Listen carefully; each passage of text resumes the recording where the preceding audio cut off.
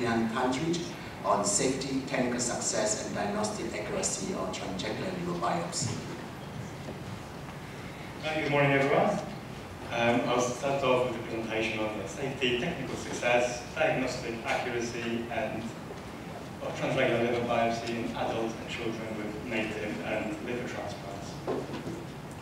So just starting off with our patient selection protocol, essentially we perform liver biopsies to the transjugular routes where percutaneous liver biopsy is contraindicated, which may be because of a high bilirubin, biliary dilatation, perihepatic ascites, a coagulopathy, or in patients where other transvenous procedures are indicated as measuring pressures. We need to make sure the IGV is patent, as is the vena cava and the hepatic veins.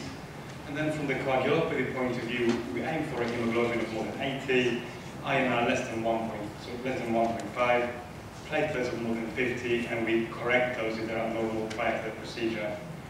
If they're on heparin, we recommend it stopped for 12 hours, novel oral anticoagulants for 2 days, and antiplatelets for 5 days. We then make sure the patient is able to lie supine and incorporate the procedure, or alternatively, this is done under general anesthesia. So for the group that I'll discuss today is between 2015 and 2018, over a 30-month period.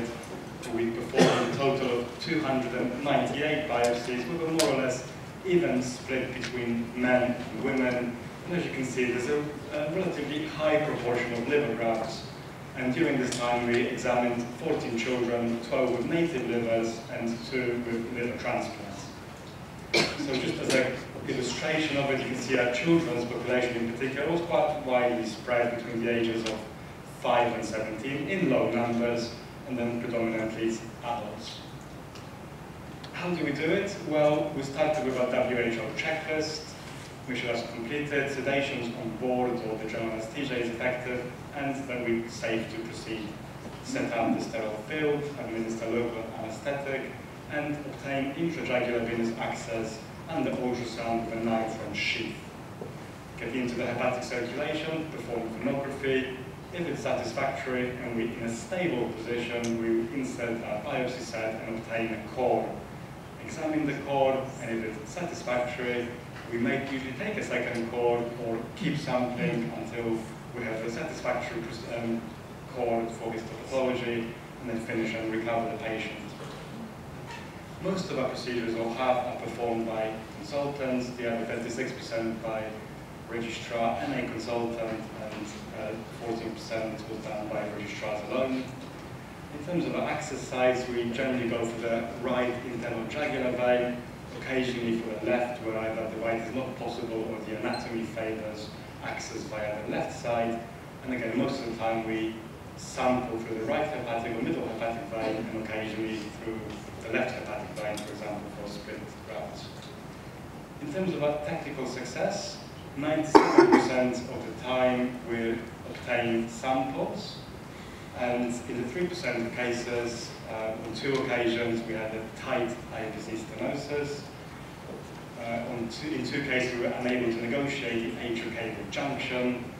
In 4 cases we felt we were too unstable to safely deploy the needle and obtain the sample, and in 1 case the right jugular was blocked and the left brachiocephalic was blocked. So we generally take 2 samples, but as you can see, we can take between 1 and 5.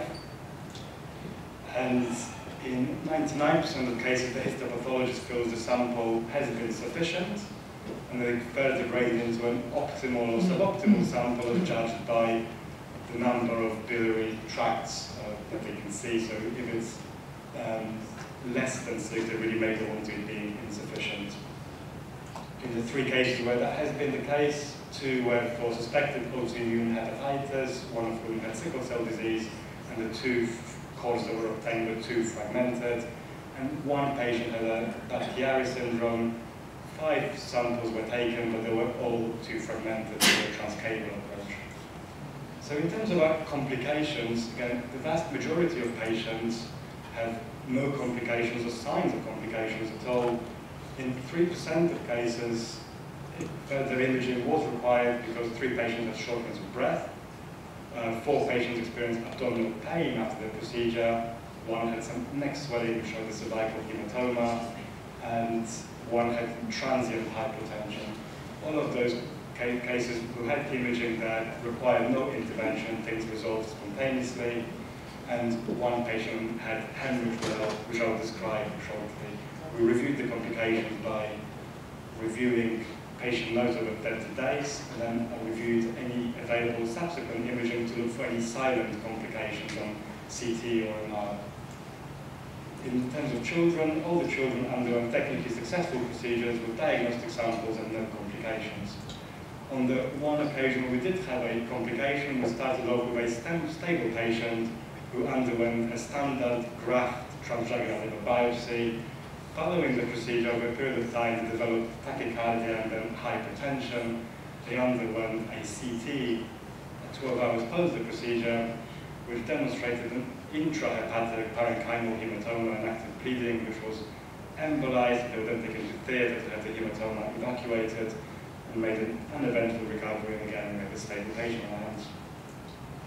So just to summarize, in terms of our safe practice standards, we find that if you correct the bleeding risk and have approach options, potentially use 2 planes of fluoroscopy and ultrasound to tell you where you are in the liver, and then you're ready to perform a CT. If there are signs of hemorrhage and are ready to embolize and perform surgery, we found to be a safe pair of hands for this procedure.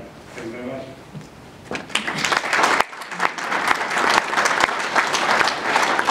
Thank you for the presentation and giving the time. Any questions on the floor?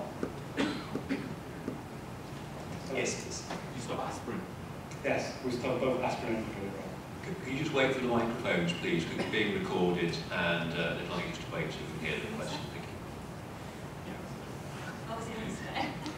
Do you stop aspirin? Yes. Can I ask a question?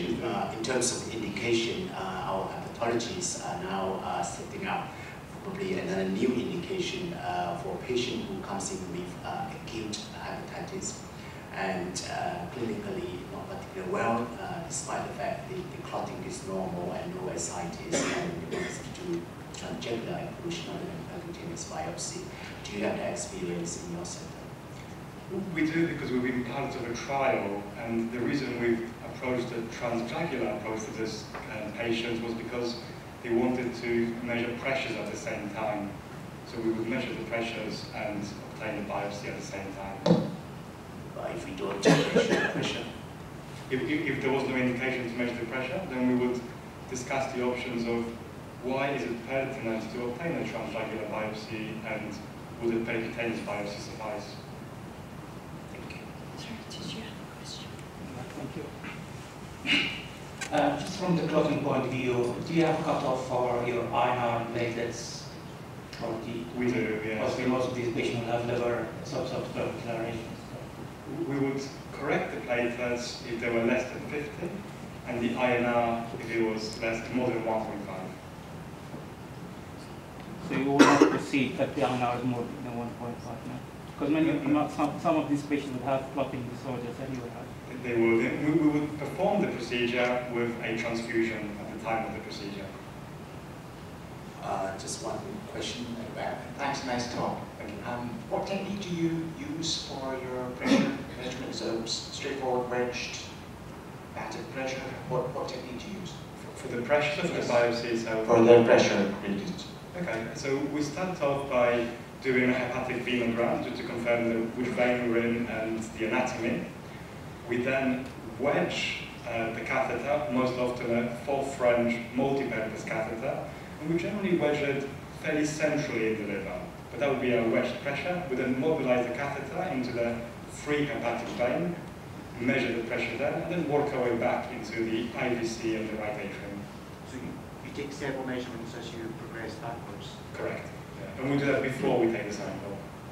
Thank you. I think it's time now. Okay, thank you. Next.